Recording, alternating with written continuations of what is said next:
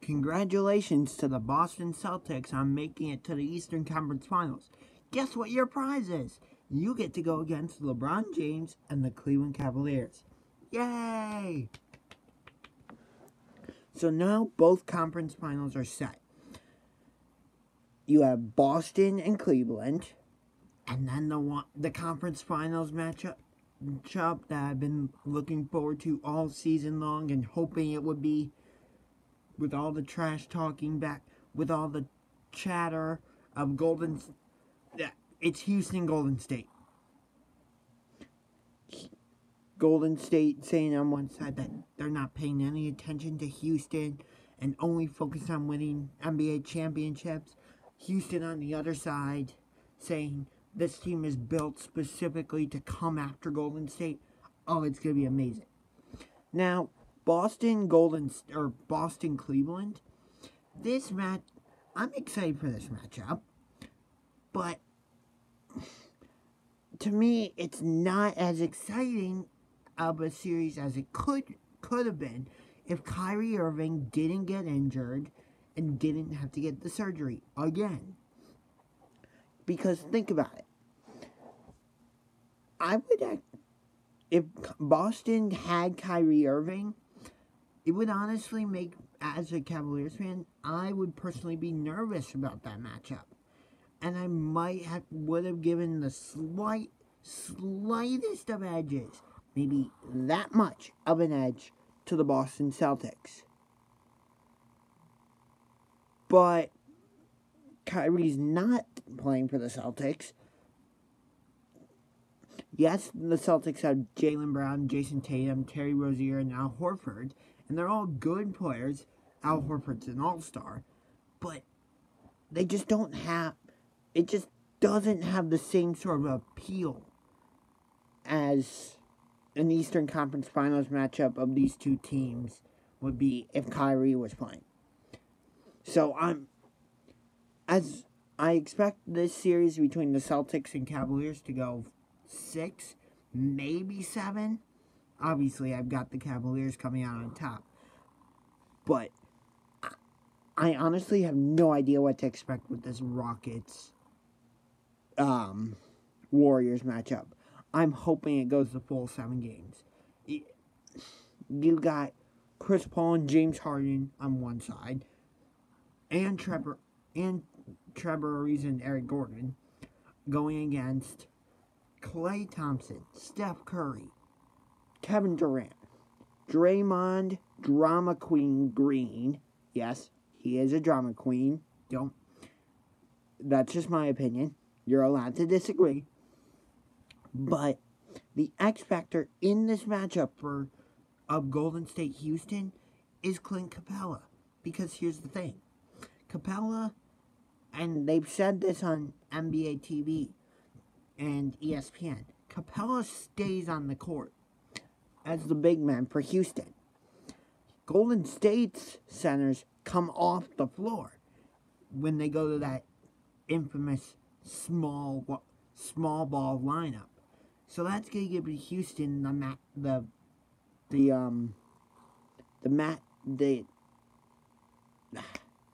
matchup on the inside. But the key will be, if Houston gets that matchup, can they exploit it and use it to their advantage? Or will they miss that opportunity? Also, will Houston switch and put Chris Paul on Kevin Durant?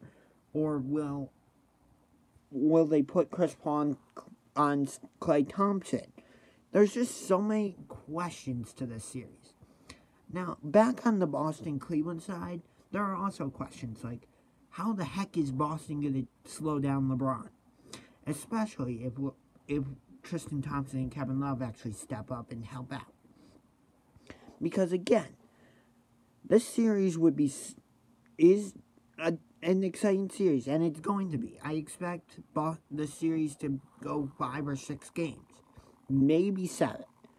But it just doesn't have that umph like Houston Golden State does.